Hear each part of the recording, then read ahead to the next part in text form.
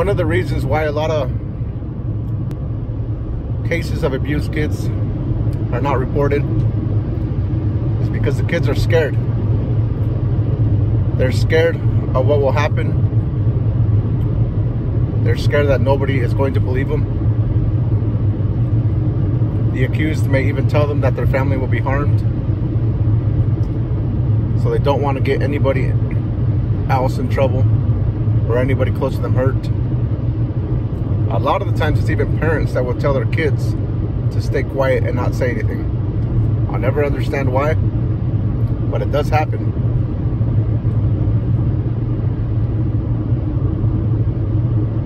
A lot of times when kids come forward and they do speak up, the accused will get desperate. They'll start grasping at straws, making threats of their own, doing whatever they can to try to get control.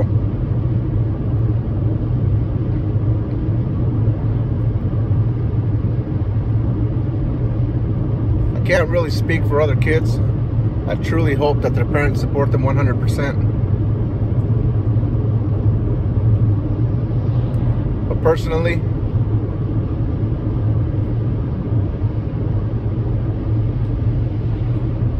I will say, don't be intimidated. Don't be threatened.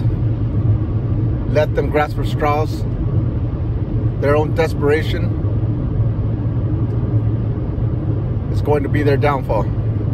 The truth will always come out. Always.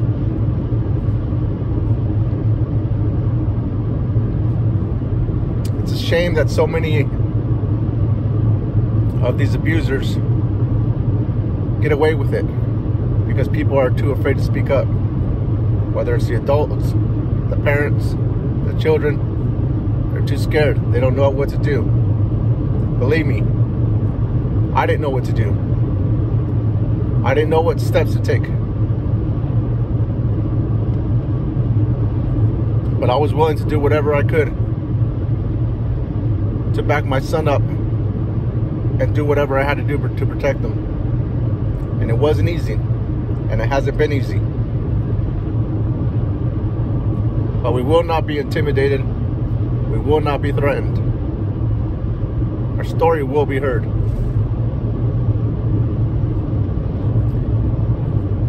And we will not stop.